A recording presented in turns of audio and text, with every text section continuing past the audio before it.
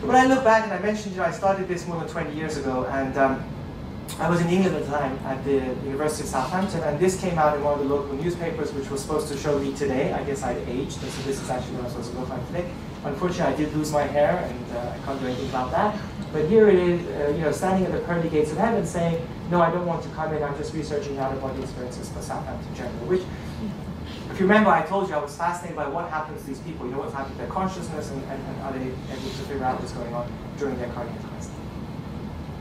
So things have moved on a lot, as witnessed by all the discussions we've had today. And going back to our work, and my questions at that time that I thought I would address in a year, which clearly did not happen, what I learned is the importance of pursuing something. So we pursued something, we started pulling like a detective, and you start to find things become more and more interesting. A lot of what you think maybe doesn't work out, but if you don't pursue it, you will never make any discoveries. So where are we today, for those who want to know? I described the results of the first AWARE study that challenged a lot of things that we didn't expect to happen. So we have now launched AWARE number 2. And this is, again, a multi-center study that we aim to be carried out in 25 centers. We have roughly 20 sites right now working with us. It was developed over multiple phases, and it's continuing to progress as we speak. And I'm going to talk a bit about that. But the thing I also want to point out is that because of this work, it led me to questions such as, well, what's happening inside the brain when people have a cardiac arrest? It was very clear to me that this is completely neglected. No one looks into it. And we put together systems to measure oxygen levels, and there was a question that was asked earlier about that, because I was fascinated to understand what is happening to people's brains while we're doing CPR, while we're trying to get them back.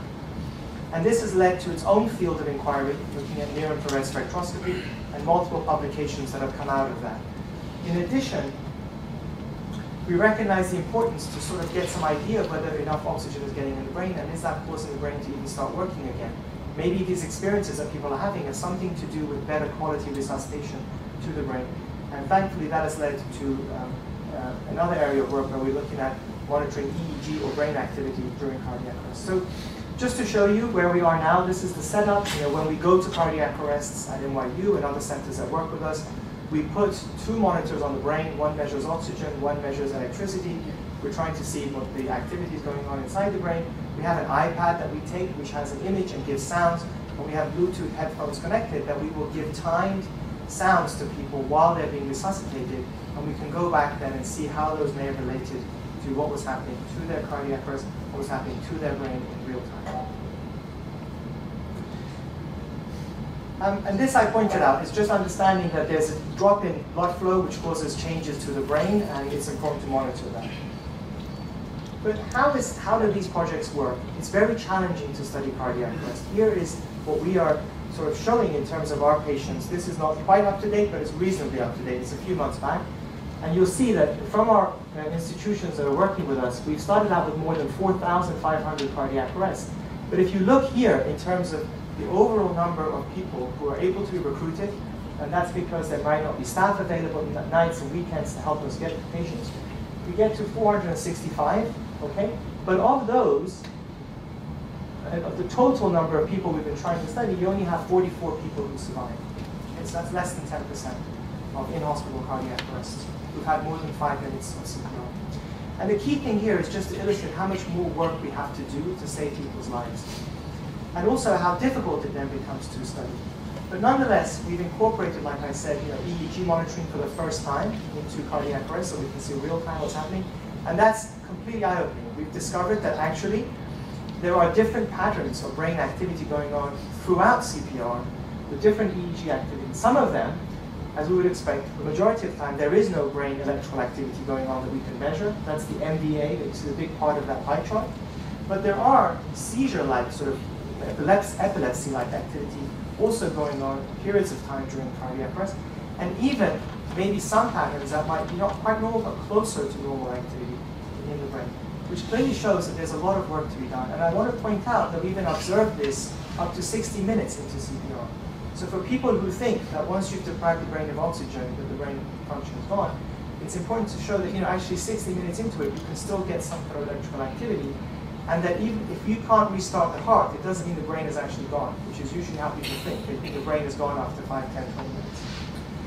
And the question was asked about our work with brain oxygen monitoring. It's really a sensor we put on. As I said, you can measure how much oxygen is getting into the brain in real time.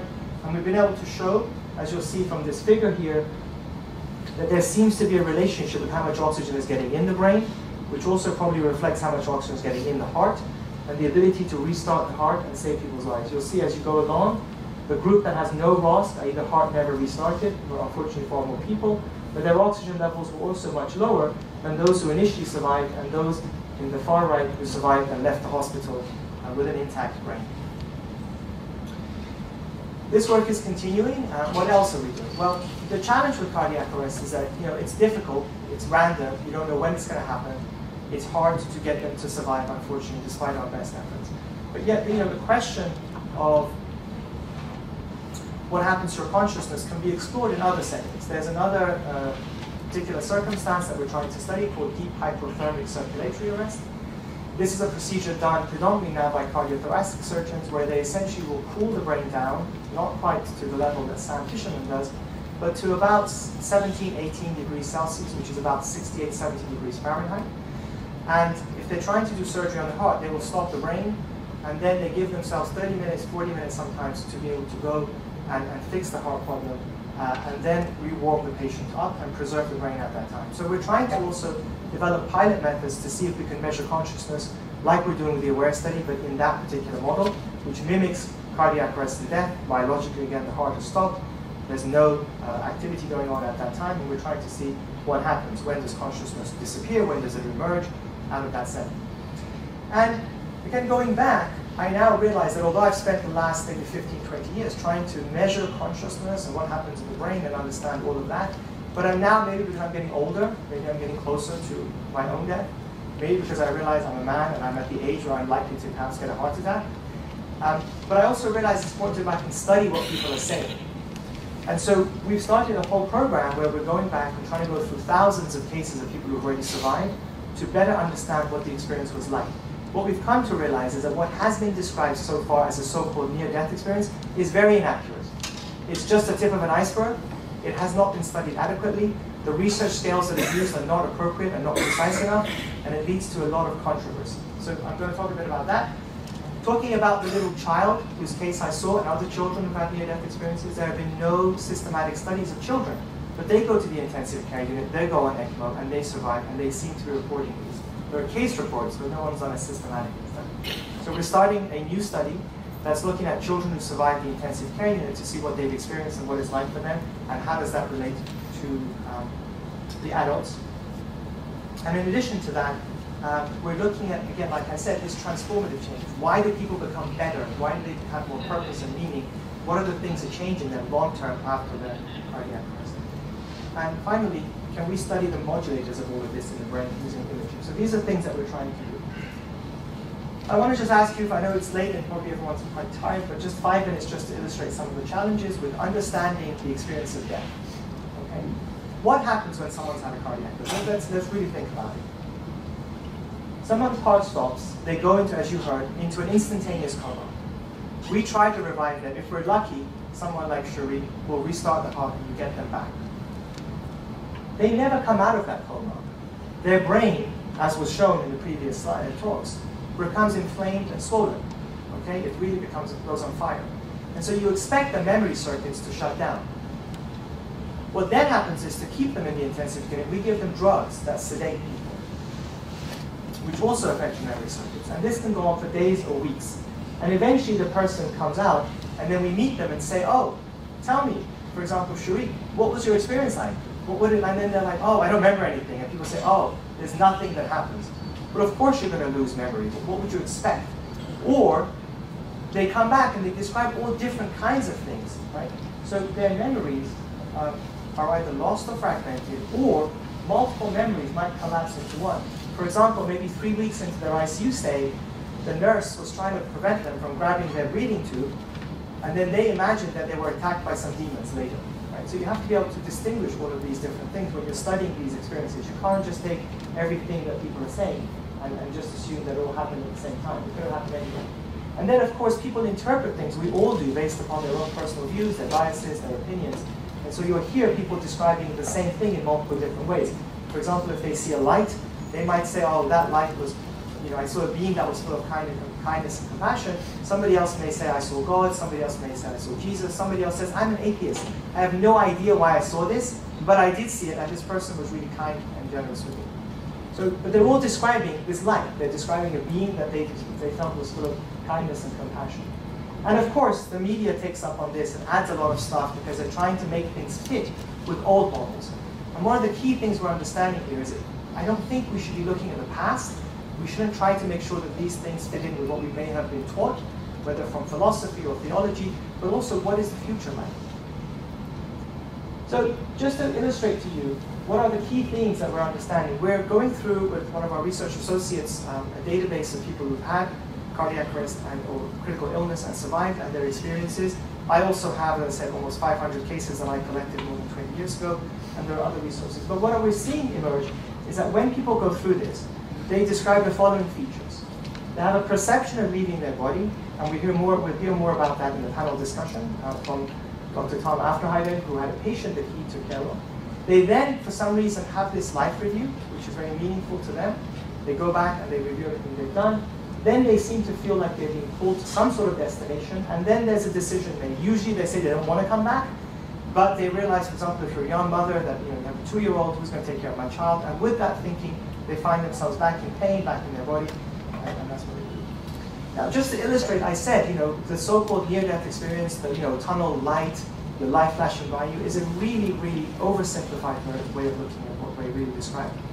We've started looking at almost 42, 43 cases already, and in doing that more systematically, we've already found almost 40 or 50 separate themes. This is a qualitative study that we're doing in what people describe. I'm clearly not going to go through all of this, but just to say that there are multiple other themes along the lines of those broad categories that reflect essentially an educational experience that people seem to have when they've gone through this. And we've just put them into a table for you, as I said, this perception of separating, this perception of a journey, this perception of having had an educational experience, this perception of arriving at some sort of destination they often call home, and then this return that they have. So the question, of course, is, we will never know what somebody's inner experience is like. It's impossible to either accept it or refute it. But the fact is that it occurs, and it's important for us to realize that our patients do have them, and they often feel afraid to talk about it because of being ridiculed. There are different themes that they describe. I have them here, but I don't want to go over too much on time. We're running out. But just to say that for those who want to have a look at it, these are actually quotes from patients and what they've said. And we have many, many, many of these that I'm not obviously showing you, but just it's like sort of a gist of what they describe.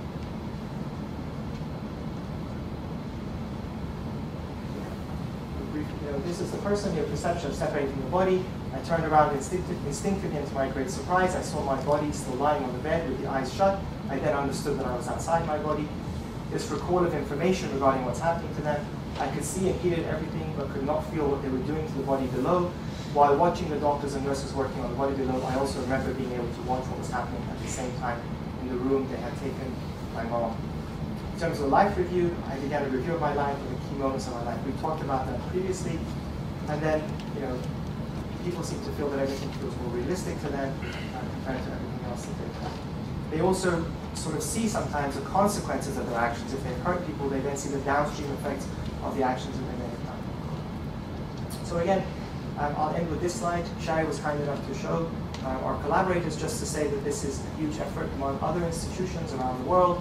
Clearly, we can't do this alone, and I'm very grateful for everybody who's helped us. I'm grateful to all of the speakers today, and I'm grateful to all of you for being here to listen about what's happening in the field of cardiac arrest and resuscitation and explain what happens with that. The final thing I'll just say before I do really end, this is our team at NYU. We have new members whose pictures are not here, but we're sitting in the back. Anyone who's interested in more information, like I said, and this is really for the camera, for future reference, everything will be on our website. Please send it when you want. Unfortunately, I'm not very good at social media. I don't have time for it either, and research doesn't happen in a day. So be patient, but information will be posted as soon as we have it, and I showed you some of our applications. So thank you so much for everyone's time. I think we may have just maybe a few minutes, maybe 5 minutes just for questions before we end.